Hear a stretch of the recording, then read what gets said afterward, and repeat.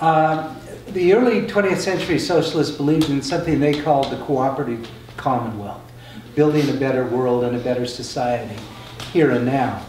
They advocated socialism, which they defined as the collective ownership and democratic management of the essentials in society, the things that were absolutely necessary to have a good and full life. When my friend Parley P. Christensen, who I wrote on, came back to Utah, a reporter said to him, "You tell us you're a radical who believes in solidarity. What does that mean?" He said, "I think it means getting the gang together." And in some ways, radicals have spent a long time in this country trying to figure out how to get the gang together.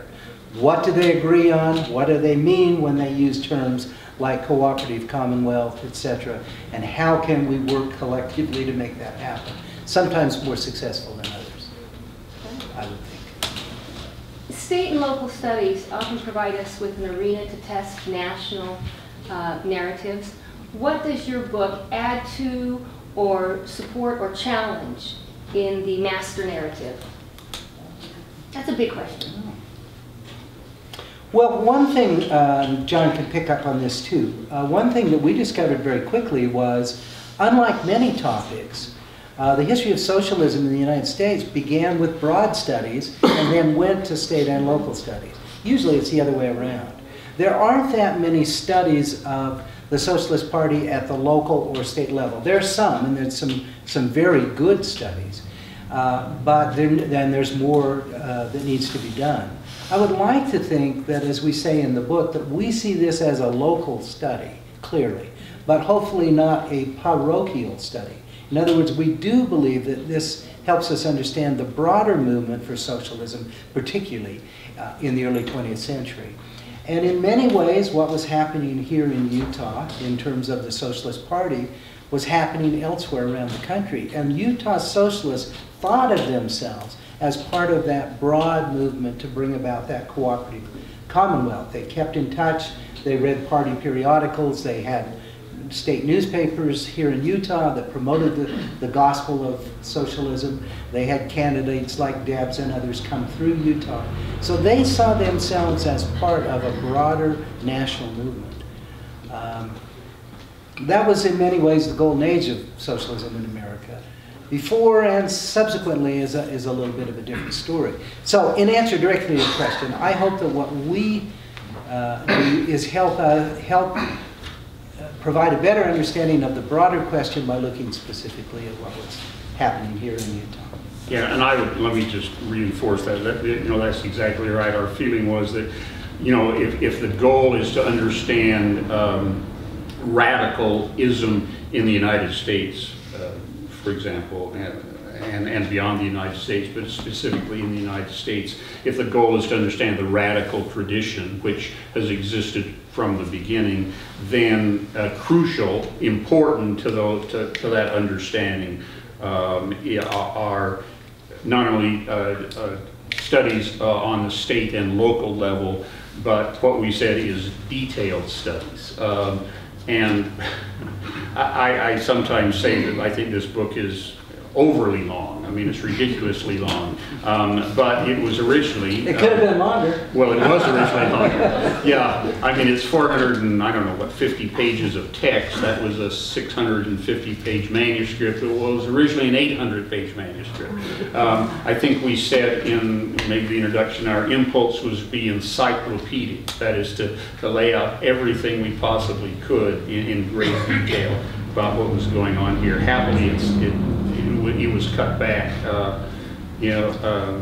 I have a friend, my wife has a friend who has asserted that any book can be improved by being cut by at least 20%. Okay, so I hope that's what happened here. But like I say, the intention is to do a very detailed study on the state level, and while there are other studies on the state and local level, I don't think there are enough. There need to be more. And I don't know that there's anyone that really is as detailed as ours is. Yeah, I would agree. And the period that this book covers? Yeah. What period? Oh, well, basically 1900 to 1920. Okay. with an introductory chapter that talks about radicalism in Utah, radical movements from 1847 to 1900. And then a final chapter that talks about radical movements since the decline of the Socialist Party in the mid-20s. So that's just a real sketch. So there's a whole book to be written expanding that last chapter. I don't know that either of us are going to do that. I'm certain that I'm not. Anyway, yeah. So. Okay, what factors, external and internal, came into play in the growth of socialism in Utah? Well, I guess what I would say is that people in Utah faced the same conditions that people throughout the United States faced. I mean, in lots of ways, Utah's history is unique. We've always said that, but it's not just unique. It's not only unique. And I mean, the way I would say that sometimes that in the late 19th, early 20th century, what the American people were faced with was naked capitalism, capitalism at its most naked. I think we, in some ways, we're returning to that, or right now we're revisiting. Well, in my view, we're revisiting that, and so what you had in Utah as elsewhere is growing poverty. Growing gaps between in wealth and income between rich and poor. You had I would say a governmental system that increasingly supported a corporate agenda as opposed to supporting the needs and desires of ordinary people. You had long working conditions and living conditions that were exploited, long hours, unsafe working conditions, unsafe living conditions, all of which generated a range of responses.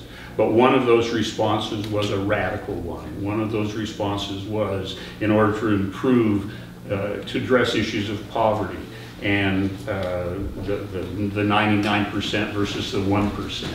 And in order to address issues of health and safety, a radical movement is necessary. And here's the other thing, an important thing that socialists at the time said, and we addressed that in one of my favorite chapters on socialist rhetoric and ideology. What they said, what they did is they mounted an ethical critique of capitalism. They said not only does capitalism produce poverty and inequality, it basically alienates people from their real selves. It prevents people from fulfilling their potential, because under a system based on the profit motive, competition, private ownership of the means of production, people are treated as objects. They're commodified.